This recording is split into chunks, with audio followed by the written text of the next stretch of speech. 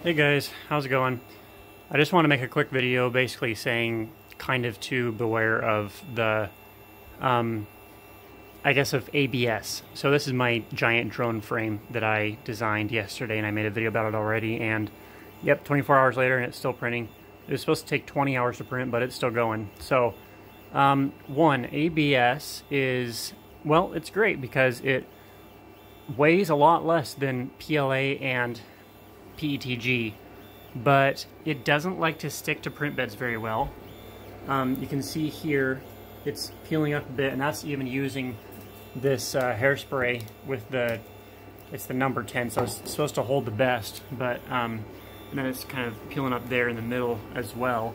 Fortunately, the rest of the frame seems to be sticking pretty good, but I was in this room just working on some stuff on my computer this morning for several hours, and I have the windows open, but the fumes from the ABS just kind of make me feel a little bit lightheaded and just makes me feel funny. So make sure you print it in a pretty well ventilated area if you're going to print with ABS, and you'll want to make sure that you have, and I'm a bed temperature just at 75 degrees Celsius right now. Usually 80, 90 is better, but this is such a big bed.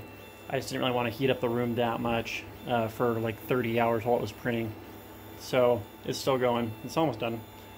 But yeah, so just when you're doing it with ABS, just be careful of, I guess, be prepared for it.